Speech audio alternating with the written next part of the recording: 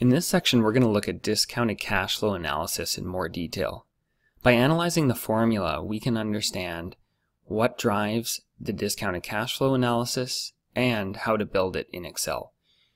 For more detail on this, I suggest taking our financial modeling courses, specifically our Fundamentals of Financial Modeling and Building a Financial Model in Excel course, outline in great detail how to build a DCF model from scratch. If we look at an example of a cash flow that occurs in 2018, we have a discount factor, and the formula for the discount factor is 1 over 1 plus the rate, which is in this case 10%, to the power of the number of periods, in this case 1. The second cash flow, which occurs in 2019, is also $100, but this time is raised to the power of 2.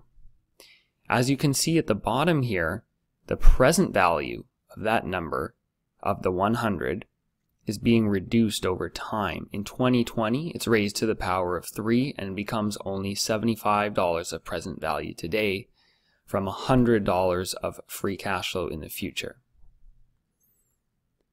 By 2021, it's worth $68 today. 2022, it's down to $62. And then finally, in a DCF analysis, we have a terminal value.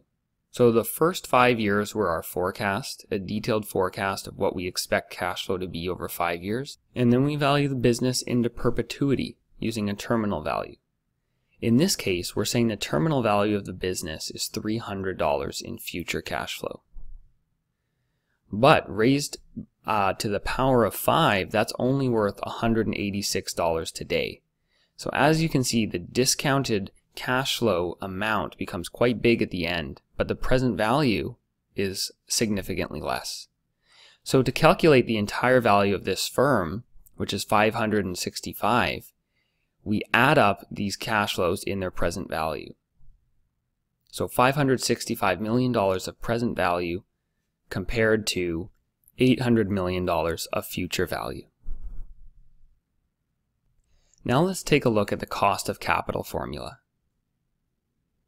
The cost of capital depends on the capital structure of a business and its level of risk. So a company consists of assets. That's the base of the business. But then it has a capital structure that make up those assets, consisting of debt and equity. So we have to take into consideration the percentage of the company's capital that's debt and the percentage that's equity. We multiply each of those by their respective costs, and we arrive at the contribution to the cost of capital of each. So to sum them up gives us the total cost of capital. Now let's use a real example with some numbers. Take a company with the following capital structure. Debt is on the top, equity is on the bottom. The proportionate weightings are 14% debt, 86% equity. The cost of debt after tax is 3.5%. The cost of equity is 9%. This company has a weighted average cost of capital of 8.2%. This number is the number that plugs in to the formula we were using on the previous section where we were calculating the present value of a business.